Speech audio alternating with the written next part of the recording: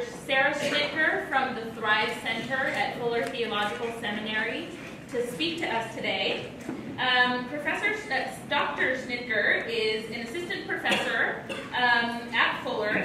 She did her undergraduate work at Grove City College and her graduate degree in personality and social psychology at UC Davis. While at UC Davis, she was working with Dr. Bob Emmons. Many of you know Dr. Bob Emmons, so he studies character strength and virtue development, particularly gratitude. So Sarah is the recipient of a John Templeton Foundation grant in character development in adolescents.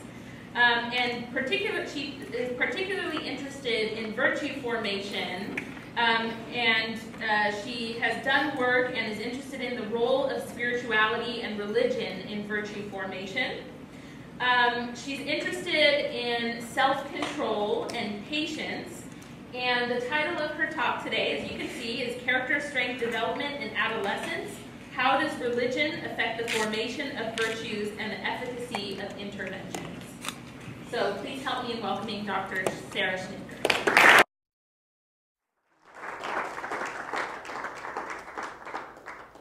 Hi everyone, thanks so much for having me come and speak. I've heard that you've been doing kind of a series and thinking a lot about positive psychology this year. And so this is an area of study I've been involved in for a long time, I guess since 2000, and really something I'm quite excited about. And so today, we're going to talk about virtue interventions and character strength interventions. And as some of you may know, that since the late 1990s, there's been a plethora of interventions that have been scientifically tested that show that if you increase a person's character strengths, it also increases their subjective well-being. The problem is that a lot of these interventions are presented just as a way to get happy, as a way to feel personally satisfied in life, and they're often presented in a context that's devoid of any moral meaning. Or spiritual meaning. And so it's just presented, you want to get happy? Well, here you go. Try this out. Keep a gratitude journal. But you'll find that researchers in positive psychology actually warn against this. That we find that when you pursue happiness just for its own sake, that often doesn't work very well. That you need another reason of why you are doing these activities.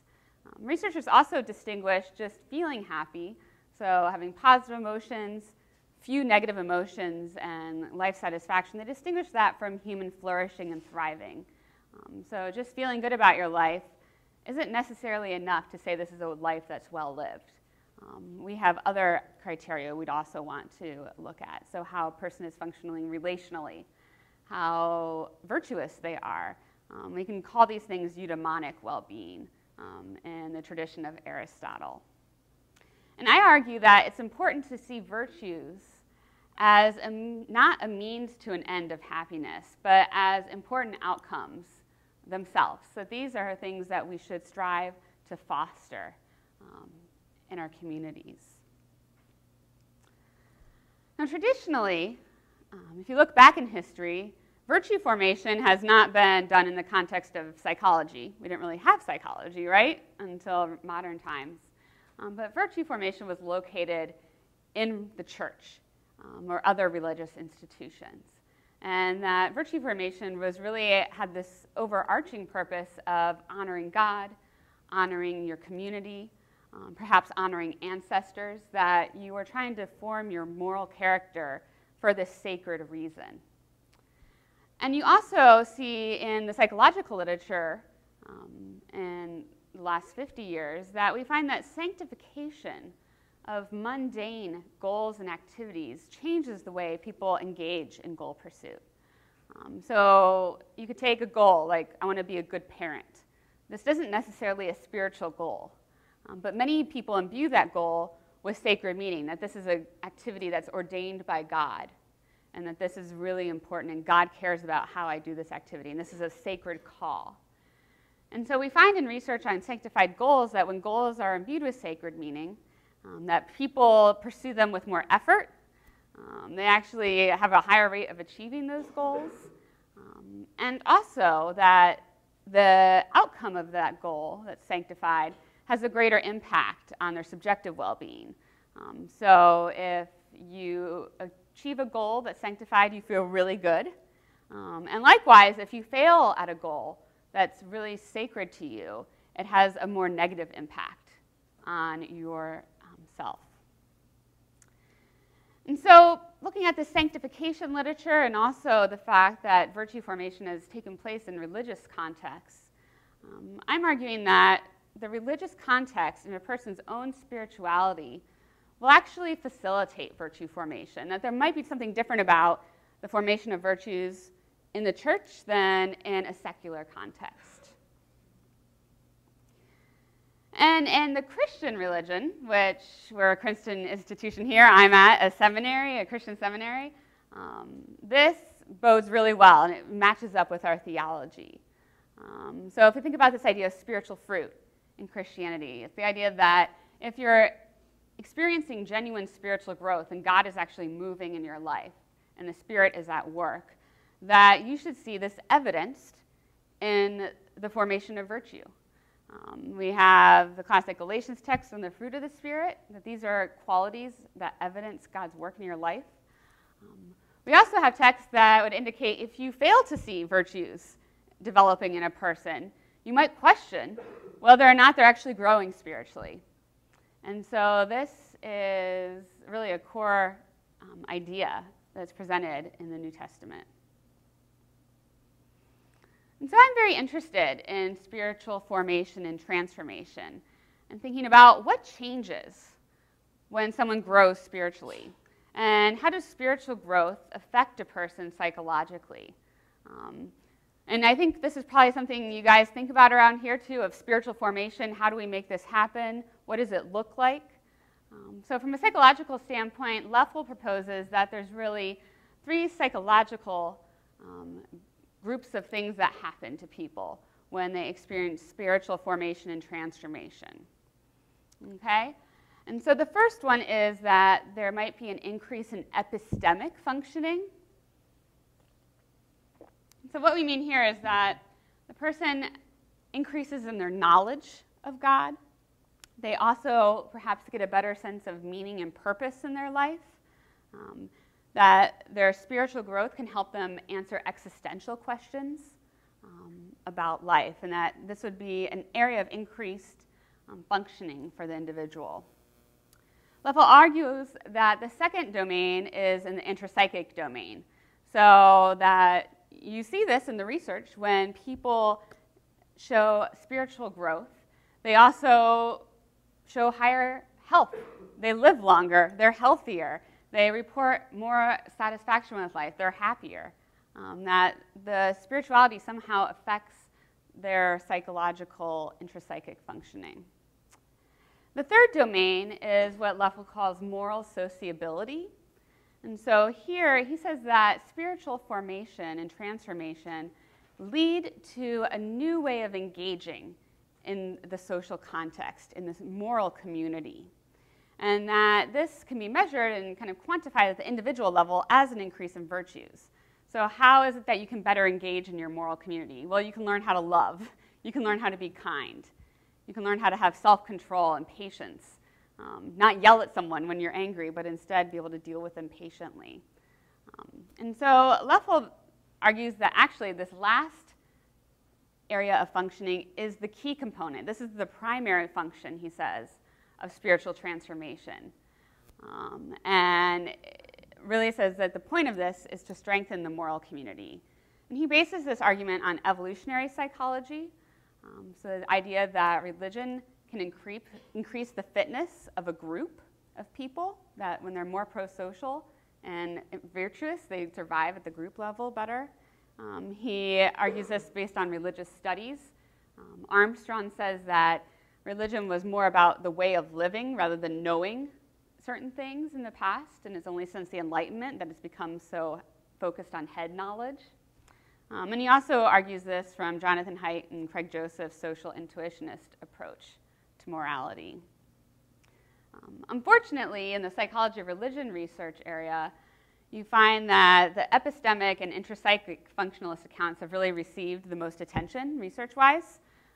And hardly anyone's looked at how having formation, spiritual formation or transformation can increase our moral sociability.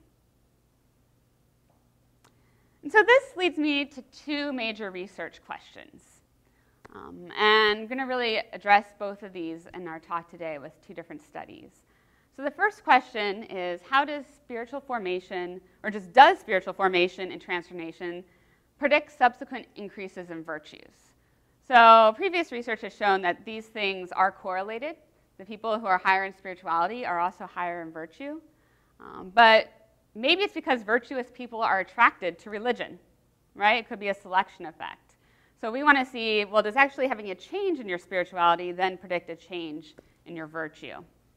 And the second question is how religiousness, spirituality, and beliefs about God, how would this influence the efficacy of an intervention that's trying to directly increase someone's virtues?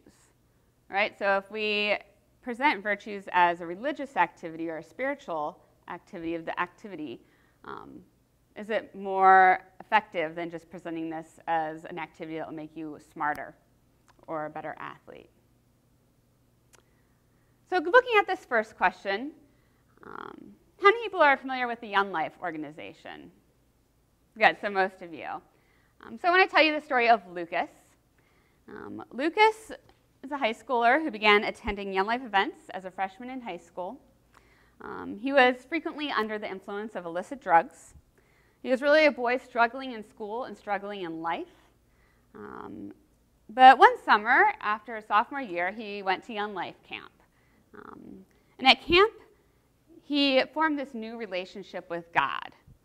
And after coming back from him, pretty soon his parents and teachers started to notice changes in Lucas. He stopped doing drugs and drinking. He had an increase in his self-esteem. His grades improved. But more importantly, they noticed that he was exhibiting these really positive behaviors. He was volunteering, helping other people, treating them with kindness.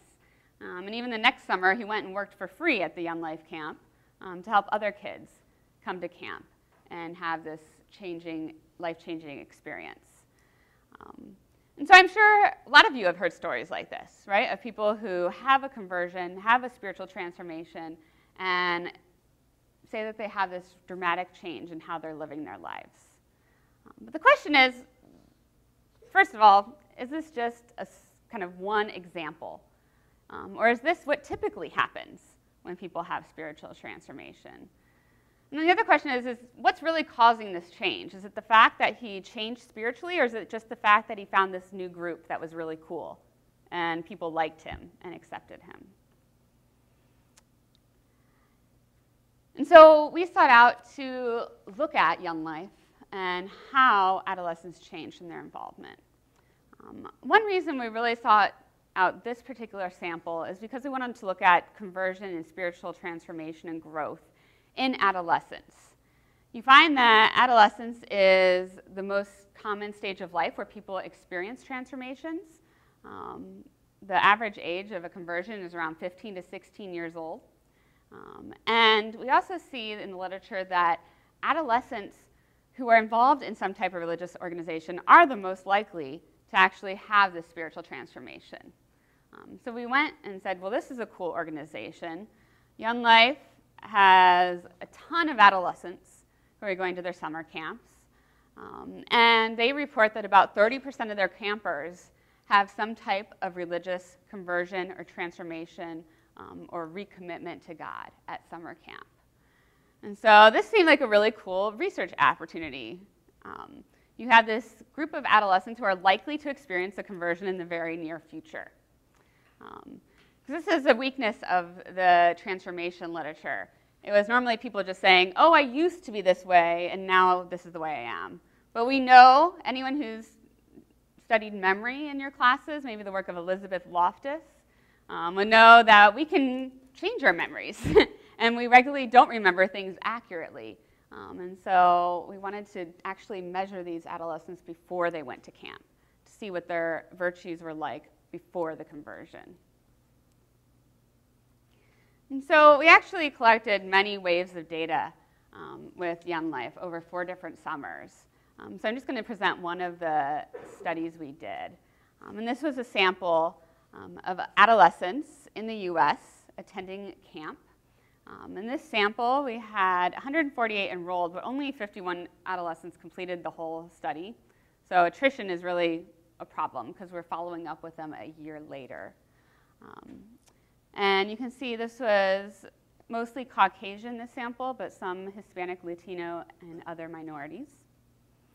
And so what we did is we asked the adolescents before they went to camp to fill out a questionnaire measuring their virtues. And we used the Values in Action Inventory of Strengths for Youth. This is a measure that's been formed out of the positive psychology movement, measuring 24 character strengths.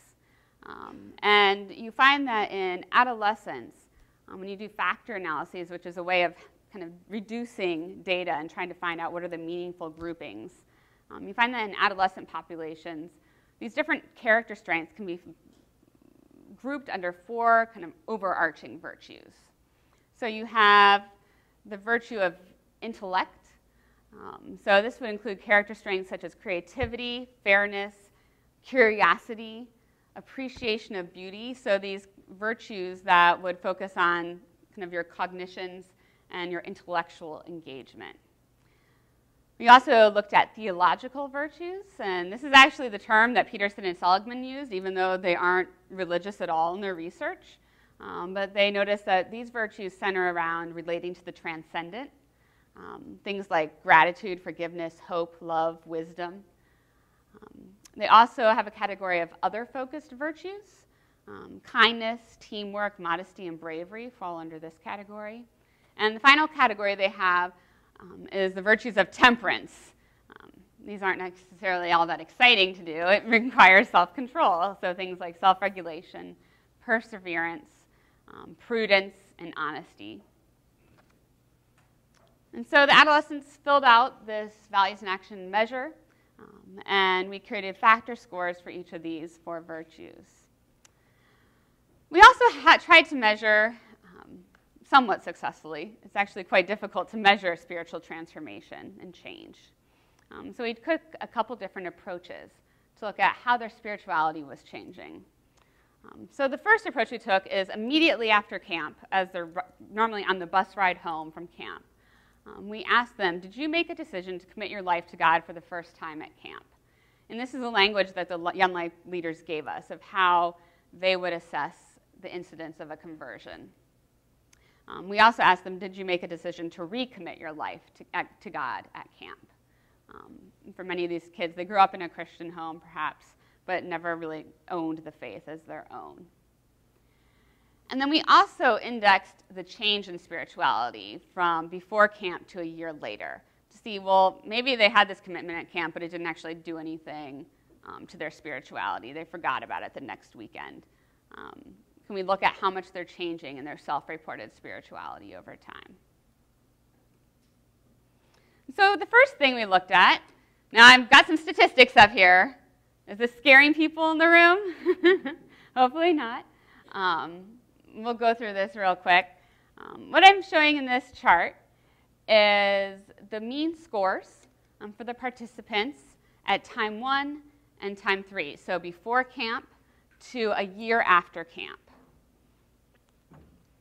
And what we wanted to look at is the entire sample, everyone who participated. Are there some trends in the sample? Adolescents are changing. Is there kind of a typical developmental trajectory of all the adolescents?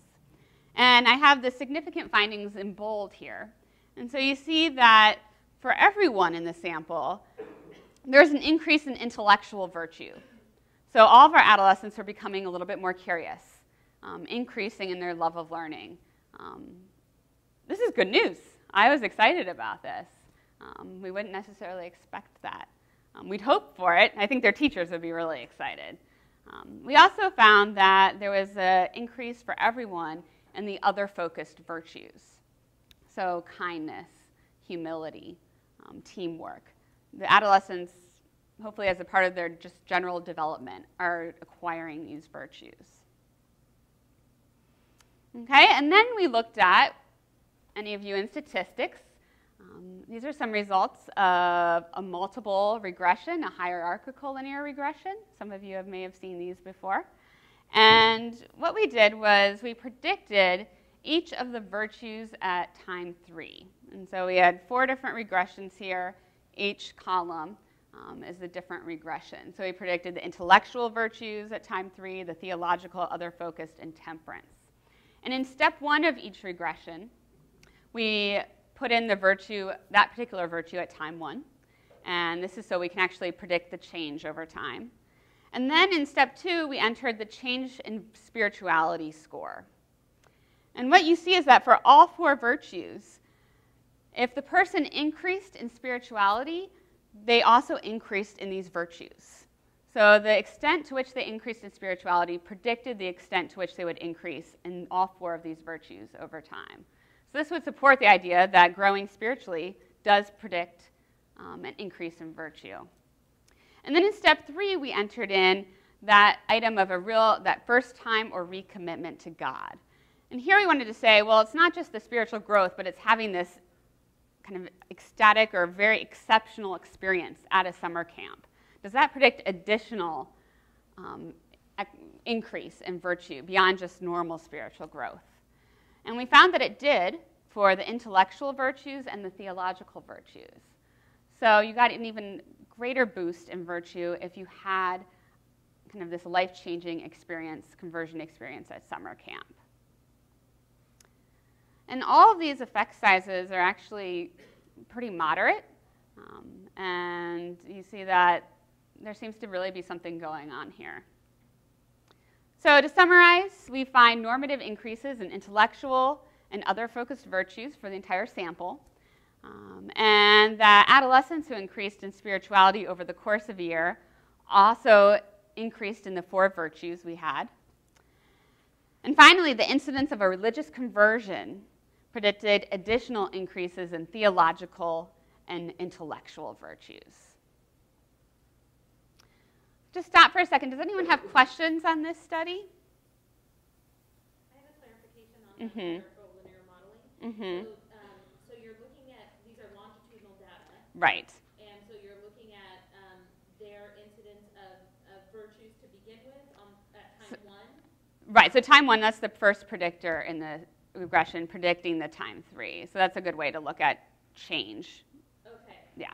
Okay. So it wasn't used as a control. You were looking at it in terms of change. Right. So when you control for it, that actually then what you're really predicting is the change in virtue. Yeah. So aside from going through a spiritual change or a recommitment to God or a conversion or a reconversion, the Young Life Camp actually increased virtues aside from any spirituality or conversion.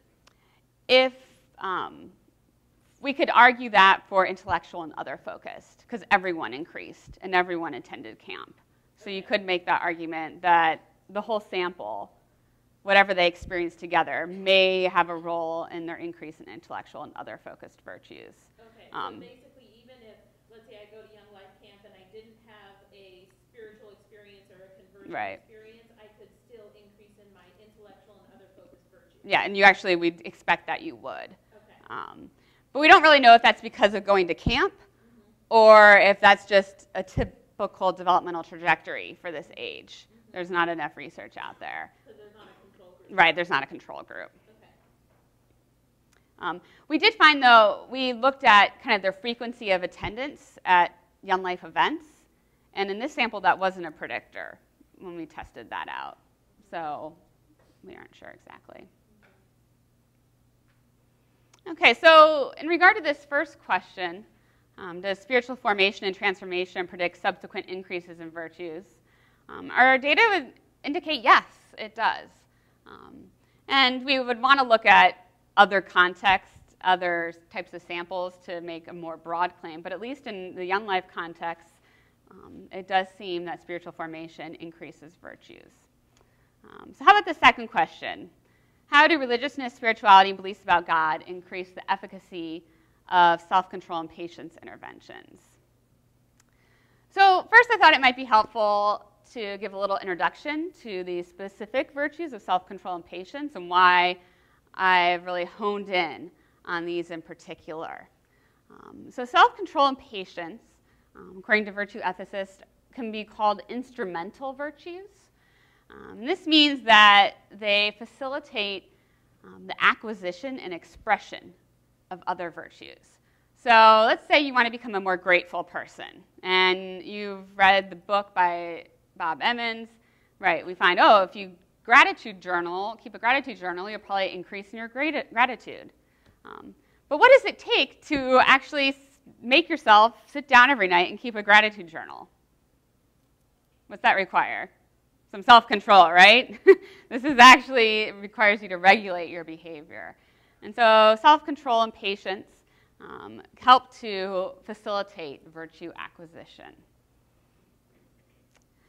Self-control and patience are also, I think, really important to study because they're so predictive of positive and negative life outcomes. You find that self-control and patience are correlated with psychological adjustment, pathology, academic and goal achievement, interpersonal success. So people who have higher levels of self-control, their marriages are better. This is a kind of general skill, the ability to be patient with others, the ability to regulate your own behavior, that just affects almost all of life. And I am particularly interested in self-control of patience because of their connection to religion and spirituality. So in the last decade, quite a bit of research has shown that these two virtues in particular relate to religion. So McCullough and Willoughby, they found that across quite a few studies in a meta-analysis that religious people have higher self-control than those who are non-religious. And the frequency of church attendance predict your levels of self-control. And there are many reasons why this might be. Maybe people who have higher self-control choose to go to church more often. That could be one thing. But they also hypothesize that perhaps certain rituals and activities that people who are religious engage, that these foster self-control. So things like maybe fasting, if any of you are practicing Lent. That requires a lot of self-control, and it might help you develop this attribute. Lauren Kay and Fitzsimons, they found that your beliefs about God and priming God affects the way people perform on self-control tasks. So they found that priming an omniscient, watchful God, so if you believe that God is a being who watches over you and looks at your moral behaviors and cares about what you do, if someone has that belief and you prime the idea of God to them, you find they perform much better on temptation resistance tasks. So put candy in front of them and say, this is candy for little children, you really shouldn't eat it. Do they take a candy and eat it? You find if they've been primed with God, they resist the temptation. And they're better at that type of task. However, they found an interesting effect with priming an all-controlling sovereign God. When they activated this type of God for an individual, you found that it actually decreases active goal pursuit. So if you think about self-control as pursuing goals and regulating behavior in the pursuit of goals, thinking about God's sovereignty and that God might control our behavior, it's actually decreased people's ability to regulate their behavior in pursuit of goals. And so they have some interesting findings here about how the view of God watching you, the view of God controlling behavior, can affect your own regulation of behavior. And then finally, I just wanted to study self-control and patience because these are two of the fruit of the Spirit. These are Christian virtues that have long been upheld and just warrant more study. I'm particularly interested in looking at self-control and patience in adolescents because this is an ability that's really developing and in progress, really, in adolescent populations. And we have a lot of research on adult self-control, self-regulation, and patience, but we have less on adolescent abilities in these areas. In particular, adolescents' prefrontal cortices are developing. This is the area that's really related to our ability to regulate behavior and have executive control. And so what's happening and how can we help adolescents as they're trying to develop these abilities to regulate? What could we do that would facilitate this process? And what might we do that might harm this process? It's important to look at this. And we also find that the reward centers of the brain are highly active during adolescence. And so this contributes to high impulsivity. And this can have long-lasting effects on a person's life if they act out these impulsive urges during adolescence. And so just to give you a bit more idea of what I mean when I talk about self-control and patience, when I talk about self-control, it's this kind of domain general resource is how I think about it, that this is something that a strength you exert, willpower. And a metaphor has been put forth in the literature that self-control is like a muscle. Does anyone lift weights, go to the gym? Yep, right? So if you lift weights, I don't know how hard you do it, but right, if you lift weights, what happens if you lift a really heavy weight? Can you keep going as long as you want? No. Eventually, your muscle will fatigue, and you will not be able to lift any more weight. And so the idea is that self-control is this resource. It's like a muscle, and when you use it, if you use it for one sitting way too long, it's going to wear out. You'll actually become depleted and unable to keep exerting self-control. So that might seem like bad news, but the good news is that, like a muscle, if you practice acting out your self-control and use this muscle, that it actually grows stronger. And over time, by practicing self-control, you actually have more of it. And that when you're faced with a task where you need to regulate your behavior, you can do that for a longer period of time and more effectively. And so there's been a vast number of studies showing that engaging in activities that require self-control leads to increased regulation of behavior across life domains. So they have a lot of funny self-control interventions. One might be, okay, for a week, I want you to use your non-dominant hand for all your activities. Have you ever even tried brushing your teeth with your non-dominant hand? Try it tonight. It's hard. Other activities would include things like monitoring your diet, improving your posture whenever you think about it, improving your mood whenever you think about it, regulating your speech. So sometimes they'll tell people, try not to swear for this week, or only say yes and no, not uh-huh or nah. Lots of different activities.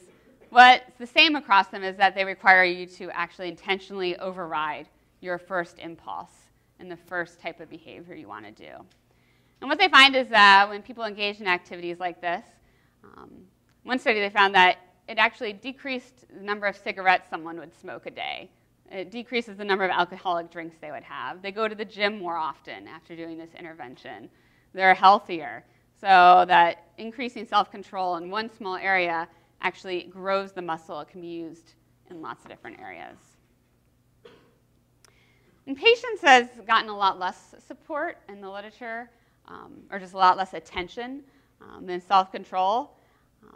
I define patience as the ability to wait calmly in the face of frustration, adversity, or obstacles. And we do find that undergraduates who engaged in patience training and teaching kind of reappraisal skills and meditation as a way to help yourself become more patient and more able to wait calmly. This led to an increase in patience, an increase in positive emotions, and a decrease in depressive symptoms. And so what we've been doing the last year is testing out these self-control and patience interventions in adolescents. And so we've been assigning adolescents to 3 experimental conditions. And the first, they engage in a reappraisal exercise. So we ask them, think about a negative experience from your day, write how you responded to it, and then write how you could think about it differently that would help it to not be such a negative experience for you. In the non-dominant hand condition, we assigned them to use their non-dominant hand for a week. Since these were adolescents, we made clear to them that this should not be done with sharp knives and objects, that this is not an excuse to get out of your homework, etc. We have a long list of things not to do with your non-dominant hand. So we didn't have any injuries. Thank goodness. IRB would have been mad. But the adolescents did engage in this activity. And the final activity we assigned them to do was to keep track of their schedule. So at the end of each day, to write down what you did for each half-hour segment of the day. And originally this had been anticipated as our control condition, but you'll see in our findings that this actually may have served as an intervention in some ways. And so the design of our study is that we have adolescents, we recruit them, we have them take a pre-test, assessing their self-control, their patience, some of their well-being indices. We have them assigned to an activity for a week, and then at the end of that week, we give them a survey and see how much change there's been in their virtues. And so we've collected data from 342 participants, mean age around 16, and we recruited participants in charter and private schools in the LA area. And we actually had a somewhat diverse sample, not hugely, but 43% Caucasian, 21% Asian American, 15% Hispanic Latino, and 9% African American. And of the 342 participants who began the study, only 284 completed it. So we do have some people dropping out. We tested to see if maybe, one idea was, well, maybe it's only the people who have enough self-control can continue on in this study and take self-control to actually do it. But we found that there was no difference in initial levels of self-control for those who completed the study or did not. What we found that did predict whether or not they stuck with us was whether or not they enjoyed doing their daily activity. And so that makes a lot of sense. If they actually found their activity enjoyable, they were more likely to continue. We do look at some religious variables in this study, and so it's important to think about what's the makeup of our sample. A lot of the schools were religiously affiliated. So we had 65% of our sample was Protestant, 12% Catholic, 6% spiritual but not religious, and then a few atheist and agnostic. We had very high religious service attendance. Almost 50% attended a service at least once a week, 24 at least once a month, 13.7 once or twice a year, and only 13% of our sample rarely attended religious services. So this is a pretty religious group. And 85% of them believe in God or some type of higher power. And so some of the measures we gave, we measured self-control with Tanguy, Baumeister, and Boone's measure. We asked about their general regulatory behaviors. So did you floss your teeth this week? Did you eat junk food? Lots of different activities and daily behaviors that would involve self-control. And then we assessed their patience with the 3-factor patience questionnaire. And then we also assessed their subjective well-being, so life satisfaction, positive and negative affect, and then we also looked at depression symptoms. Now, we expected that it might be some important moderator variables in this study. So in previous research on these positive psychology interventions, you find that the level of enjoyability of the activity and the level of perceived success actually makes a real difference in whether or not this activity is effective. So we measured enjoyability and success. And then we wanted to also measure the person's view of God's sovereignty and omniscience. And so we did this. There's no real scales at the moment to measure this, but we used some single items that Lauren Kay and Fitzsimons used. So we asked participants to rate, my future success in life depends, 1, completely on factors I control, to 5, factors God controls. And then measured God's kind of watchfulness. If God or some non-human spiritual being exists, it is likely that God watches people's behavior and notices when they misbehave. So we wanted to see how people thought about God in this way. And so again here, like in the Young Life study, we looked at what's the mean change for all the participants who were part of our study, regardless of which condition they were a part of. And we found that everyone increased in patience. So maybe just being part of a study helps you become more patient as you have to put up with this annoying stuff you have to do. Everyone actually increased in life satisfaction, and all of our participants decreased in depressive symptoms. And so then we wanted to look at, do our interventions actually lead to greater regulation of our daily activities? We tested just for simple main effects, and they were not significant. So then we went and looked at these moderators we had proposed and tested for interactions. And so to acquaint you with this graph, we have the three conditions: the non-dominant hand condition, the daily schedule condition, and the reappraisal condition. And we have the dark blue bar is for people who said they had low success in doing this activity when we asked them each day. And the teal bar is people who said, yeah, I was really successful each day when I rated how successful did I do this activity. And then on the far right there, I have the mean regulatory behavior at pretest. So this is where everyone started. And then the rest of the bars are the regulatory behavior at post-test, so where these different groups ended up. And so there was a significant interaction here for the non-dominant hand condition. And what this graph indicates is that people who engaged in the non-dominant hand activity and felt that they did this successfully have a small increase in their regulatory behavior. So these folks are eating healthier, they're flossing more, they're not speaking out of turn, things like that. They're not using Facebook during class, right? Is anyone doing that in the room? Oh, are you regulating your behavior? I know how this goes. But it also looks like people who are in the non-dominant hand condition who weren't successful, there's a small decrease compared to pretest in the regulatory behavior.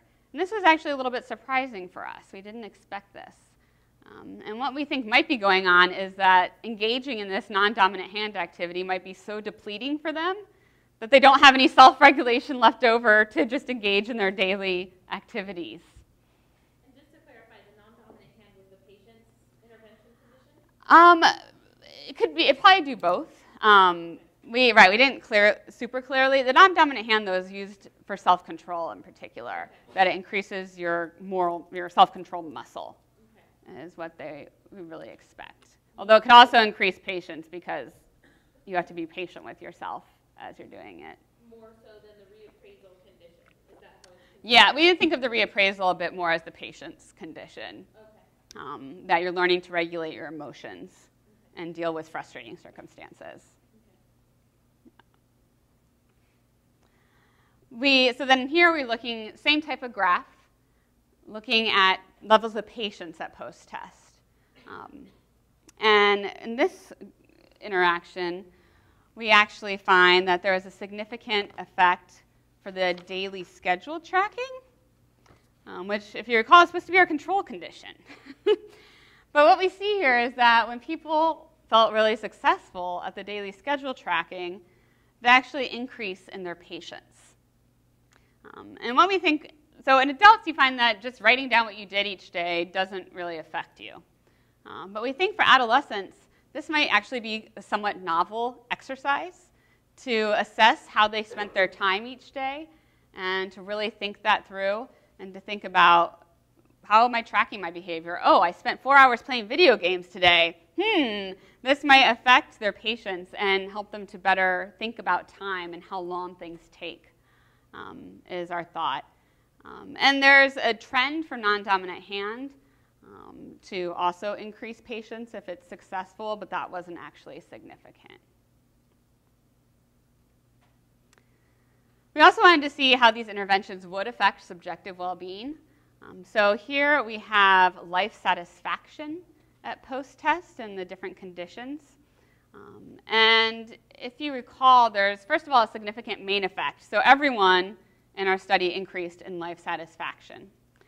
But what you also see here is there's a significant interaction for the non-dominant hand condition and reappraisal. And it's the interaction with enjoyability. And so if you enjoy doing your activity, so if you enjoy actually trying to use your non-dominant hand for the week, or enjoy writing out reappraisals of how you could think about circumstances differently, then you had a pretty large increase in life satisfaction because of those activities.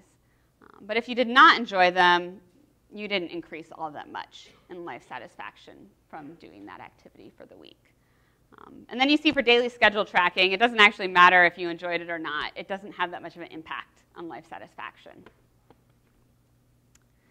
Also looking at positive affect, here you see that there's an interaction for that non-dominant hand condition again. This is where we're really seeing most of the action. If you felt like you were successful doing the non-dominant hand condition, then you actually show an increase in positive affect as a result of the activity. But again, not successful, a small decrease in positive affect.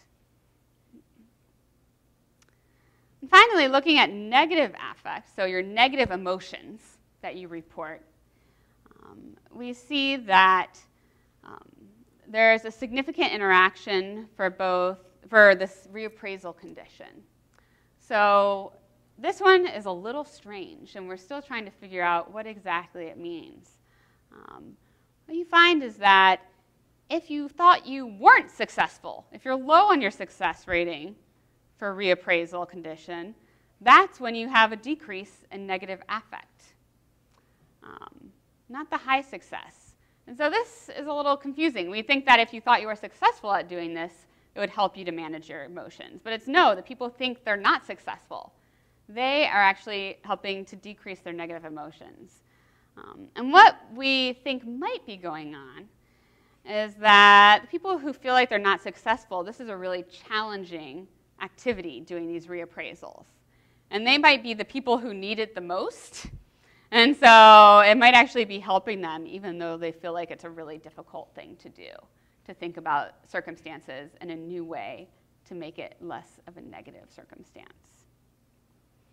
And we basically see the same pattern with depression symptoms. So it's the people that are low in success in the reappraisal condition, they see a decrease in their depression symptoms.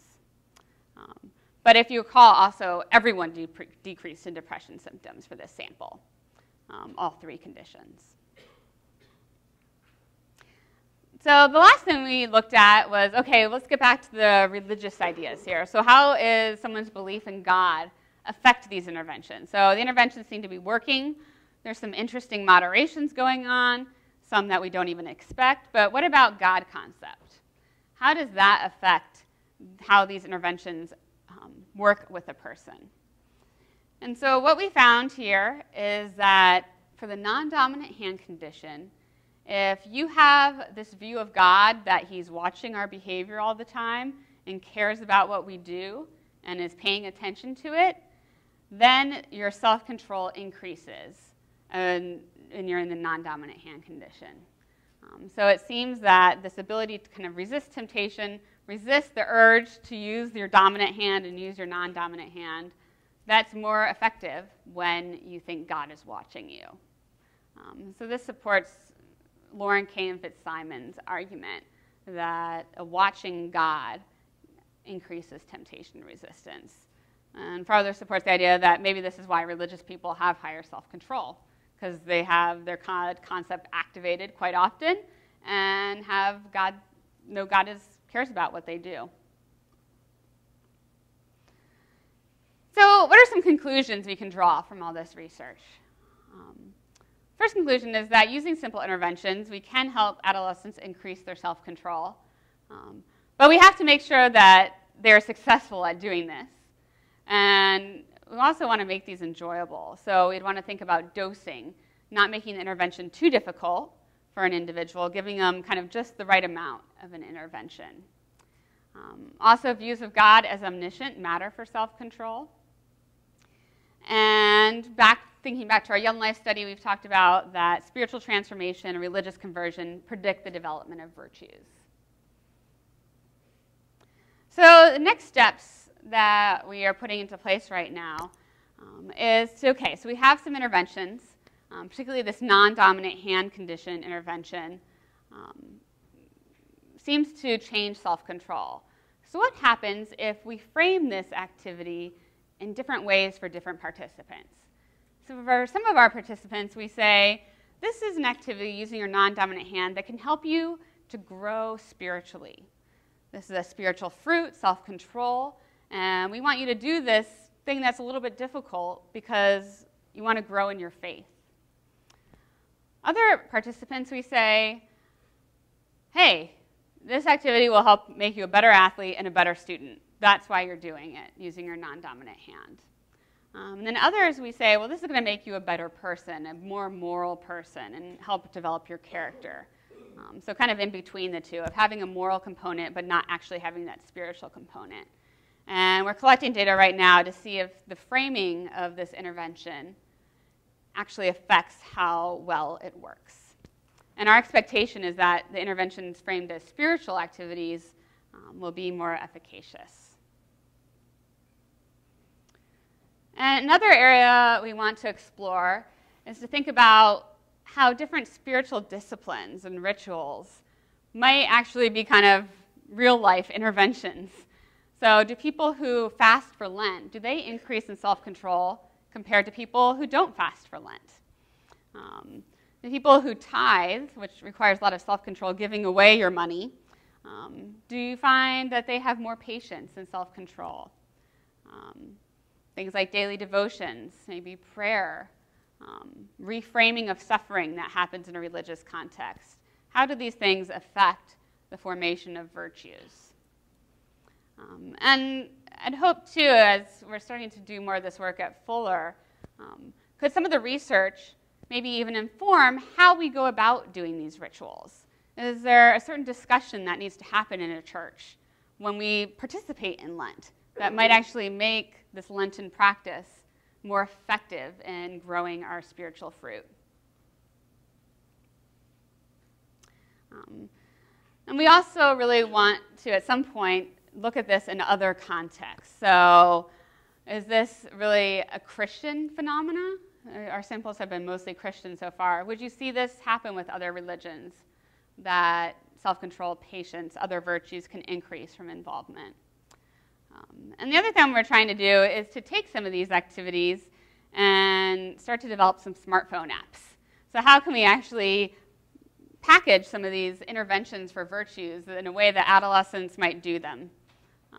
This is one of our future down the road activities as a center that we're working on. And so that's all I have for us today, but I want to thank my collaborators on these different projects, and the OnLife project, Bob Evans and Justin Barrett. And then for some of my grad students who have really been a big part of this work, and of course the John Templeton Foundation for funding actually both of these studies. So thank you for being a great audience.